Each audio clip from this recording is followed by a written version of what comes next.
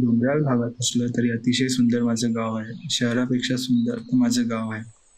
नमस्कार, माझं नाव विकास Patil. I am a villager from Adivasi community situated at the foothills of Vikramganj in Palghar. Our village, Khomarpada, is located on the outskirts of Mumbai. We experience a warm and humid climate with heavy rainfall and harsh summer. Our community spend the majority of its time working on farm, while a few cattle satisfy the need of their family.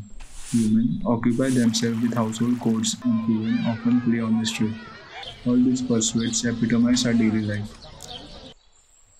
But the villagers are terrified by heavy rains. The whole village is engulfed by strong wind, isolating it.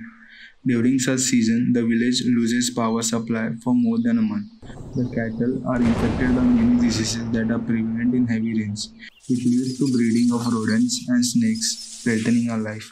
Understanding the community, we, Team Nishtha, along with Akshardhara Foundation, have designed a self-sustaining community resilience shelter through Jeevika, meaning the source of life. The settlements of Khomarpada are arranged linearly along the central road, which branches off towards the site.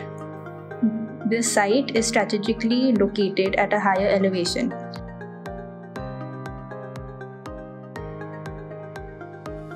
Orienting the structure at 170 degrees to reduce radiation gain. The blocks are strategically placed for accessibility and also to maximize thermal comfort. Rubble is used till the sill level to prevent damage from rainwater. Adobe bricks reduce the indoor temperature.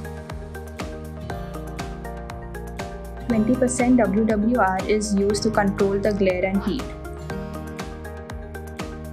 The bamboo shingles roof provides sufficient light in the interiors and improves ventilation through buoyancy-driven effect. Neem trees improve the air quality of the community hall and cattle shed. Champa planted along the seating areas provide shade and maintain a pleasant aura.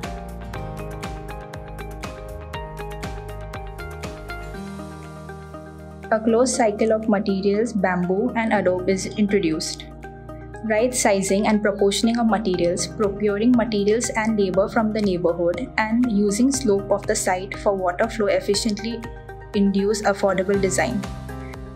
Champa trees highlight the entrance, which also houses a rainwater collection pit. The guest housing provides accommodation to industry professionals. The admin office escorts the guests through the center.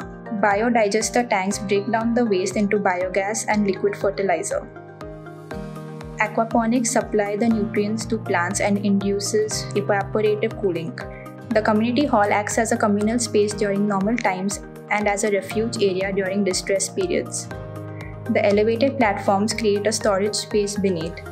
The mezzanine acts as an extended part of the hall. Bioswales treat the storm water, which is then supplied to the rainwater harvesting tank. Cattle enter through the animal corridor. Cows are housed first while goats and hens are elevated to facilitate ease of waste collection. Healthcare for these cattle is provided at the junction with a courtyard.